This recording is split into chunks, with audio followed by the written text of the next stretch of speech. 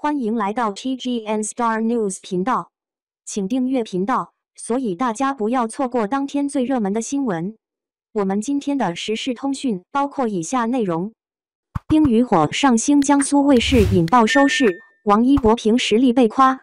已经在线上平台完播400多天的电视剧《冰与火》上星江苏卫视后，收视率一路飙升，竟是生生带着自 CVB 诞生以来整整4年没有拿过卫视第一的江苏卫视，以 0.52 的收视率首次登顶了 CVB 卫视第一。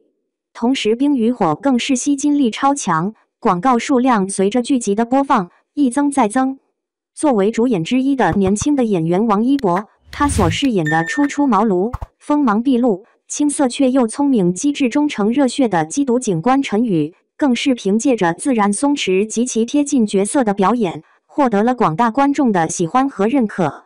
那么，剧组合作的导演、同事、前辈眼中，王一博是怎样一个人？傅东玉导演，我觉得这真的是天赋。他的王一博原声台词非常好。王一博是一个非常有力量的演员，而且他在现在的青年演员当中，他的力量感是不多见的。他王一博身上受了伤，心底掏出了魂。王劲松3年过去了，这场戏还是喜欢的和王一博的对手戏，更是直言他非常的刻苦，非常的认真。陈晓他王一博真的演戏上，我觉得他非常的有天赋，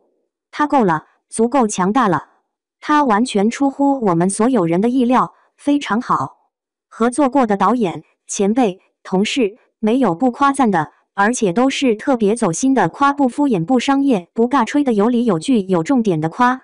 从天赋到人品到敬业的精神，王一博的优秀，除了黑子，大家都看得到。